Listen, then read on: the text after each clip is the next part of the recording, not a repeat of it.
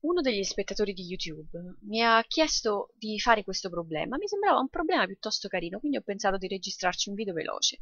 Quindi il problema è questo.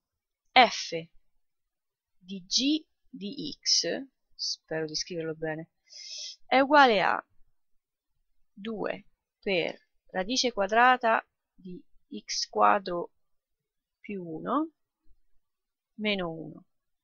Tutto questo fratto radice quadrata di x quadro più 1 più 1.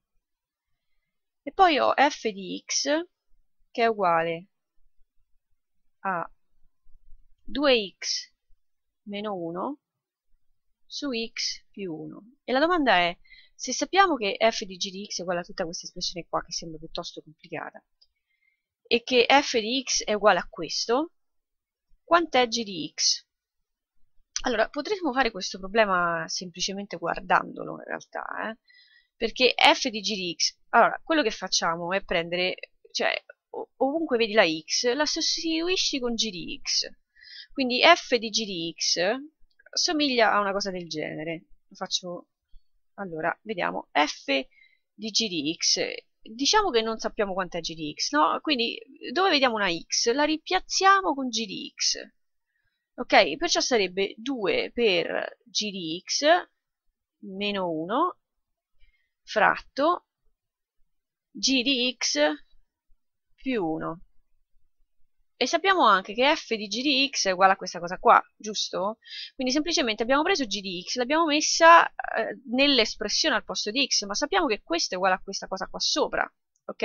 Quindi sappiamo che è anche uguale a 2 per la radice quadrata di x più 1 meno 1, e tutto questo fratto radice quadrata di x quadro più 1 più 1 più. A questo punto, secondo me, la corrispondenza la puoi cercare, lo puoi vedere quant'è g di x, no? Qui c'è 2 per qualcosa meno 1, e qui c'è 2 per questo qualcosa meno 1. E qua sotto c'è questo qualcosa e questo qualcosa. In entrambi i casi abbiamo che quindi g di x è uguale alla radice quadrata di x quadro più 1. In realtà, nell'esempio che mi ha mandato, c'erano un po' di scelte, e se ti vengono date delle scelte, quello che devi fare è prendere ciascuna delle scelte di g di x e sostituirle al posto di x in questa espressione qua. E poi vedere quale delle scelte di g di x, con quale di queste scelte finisci con questa espressione qui.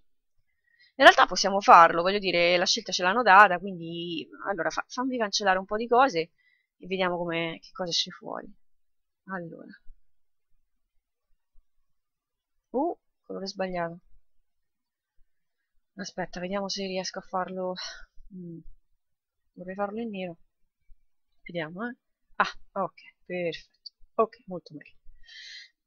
Allora, volevo che tu vedessi che puoi fare anche il problema, anche se la scelta non te la danno, però se ti vengono date delle scelte, il problema diventa addirittura più semplice, perché allora le scelte erano. Ah, in realtà ho cancellato f di x. Allora, f di x era 2x meno 1 su x più 1. E poi ci hanno detto quale delle seguenti è g di x. Quindi g di x è uguale a che cosa? E ci hanno dato queste scelte. Ci hanno detto A, potrebbe essere radice quadrata di x, oppure B, radice quadrata di x quadro più 1, che poi abbiamo appena capito essere in realtà la risposta giusta. C, potrebbe essere x, D è x quadro, e infine c'era x quadro più 1. Il modo di fare questo problema è semplicemente col metodo che abbiamo appena visto, no? Sostituendo x con la radice quadrata di x quadro più 1 ovunque, ottieni f di g di x. L'altra opzione è, ok, prendi ciascuno di questi e dici, ok, quant'è f di, se sostituisci x con questo termine ovunque, che cosa ottieni? Quindi ottieni,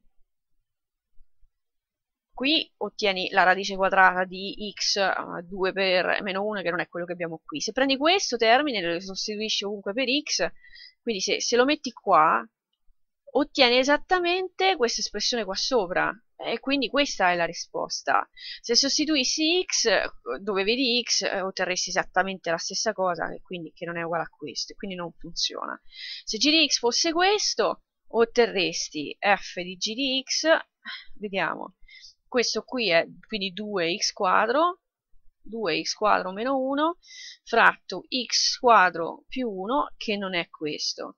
E allo stesso modo, se g di x fosse x quadro più 1, allora questo termine qui uscirebbe fuori, f di g di x sarebbe uguale a 2 per x quadro più 1 meno 1, fratto x quadro più 1, che lo puoi anche semplificare un po', però ancora non esce fuori uguale a questo. Perciò, di nuovo, se ti vengono date delle scelte, le provi e basta. Sostituisci questa espressione ovunque dove vedi una x, giusto? Ovunque vedi una x, ci sostituisci questa espressione qua, e alla fine ottieni questo qui, e questa era la domanda, che in sostanza è quello che ci chiedevano. Spero di non averti confuso troppo, e spero sia stata utile per lo spettatore che mi aveva chiesto questo problema. Ci vediamo più tardi, ciao!